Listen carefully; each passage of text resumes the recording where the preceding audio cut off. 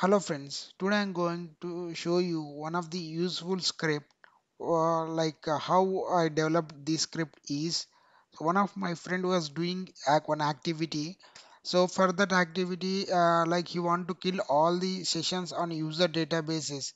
So for that we can develop in many ways, and okay, for as of now I will show you in the using cursors.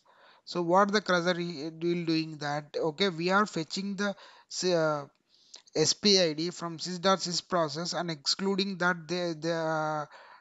I don't want session ID on the master temp table and MSDB. So what are the databases that you don't want to session ID on, that you can exclude, you can add those databases.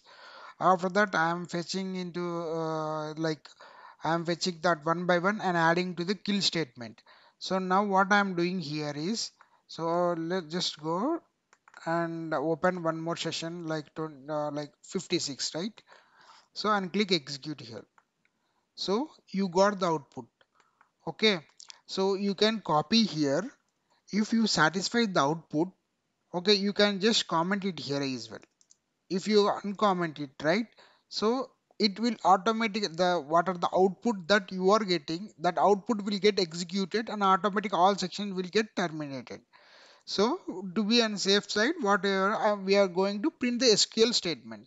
So that I am going to come here and copy that, click execute. That's it.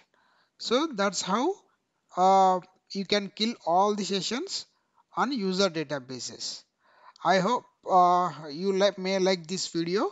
I'm going to provide this script in the comment box and I'm going to pin that as well so that you can download from there. Thank you. Bye bye.